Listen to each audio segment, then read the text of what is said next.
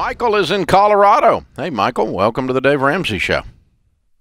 Hey, Dave. Thank you so much for taking my phone call. Sure. What's up?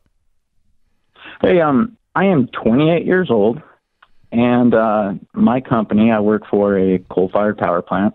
My company just announced the other day that by 2030, our plant will be down. And so within 10 years, I'll be looking for a new job. I just became debt-free. Good.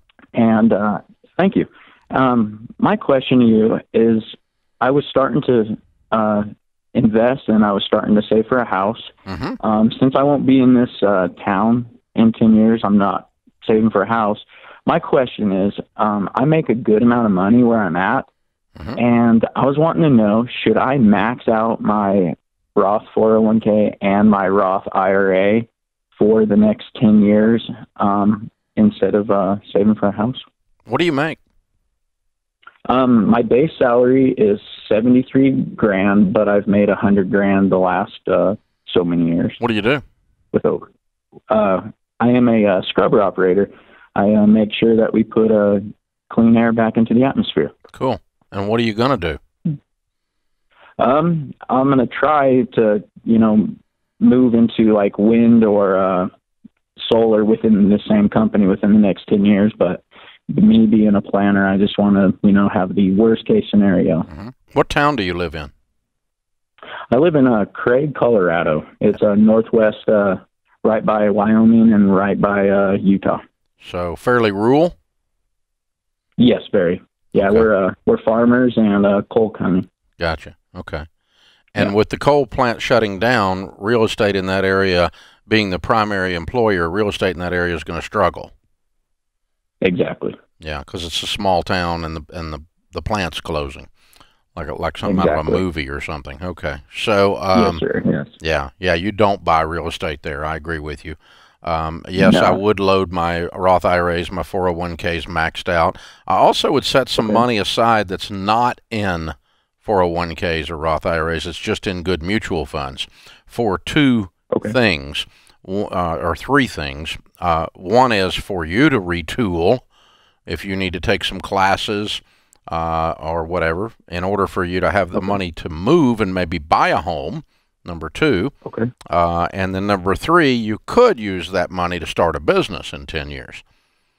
You might decide not to wait on them to close. You might decide to leave earlier.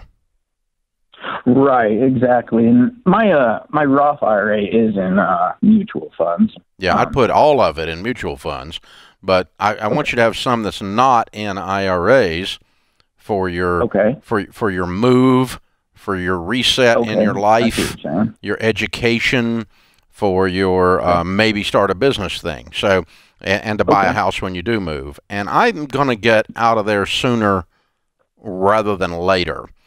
I don't want this plane. They've announced the plane is going down. I don't really want to ride it all the way to the ground.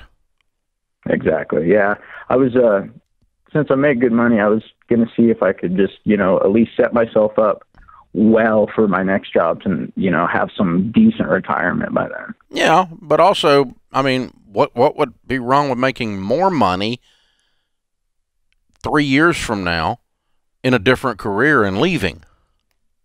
Right, you're exactly right. Yes, you don't have to sit. You don't have to make less money when you leave. If you think this through, you've got a little time. There's no panic here, so you can sit here and dream and say, "Gosh, on my second act, when the curtain comes up again, after the first act is closed, but the second act, I might want to make $200 a year, and I might want to be in. I don't care what you want to be. You just decide and then figure out what you need to do to go be one of those."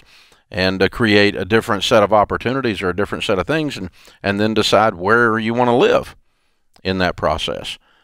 It might be that you stay in energy. You may want to completely back up and whiteboard your life and just say, where do I go from here? Hey, it's a pretty cool opportunity you got. Hey, thanks for the call.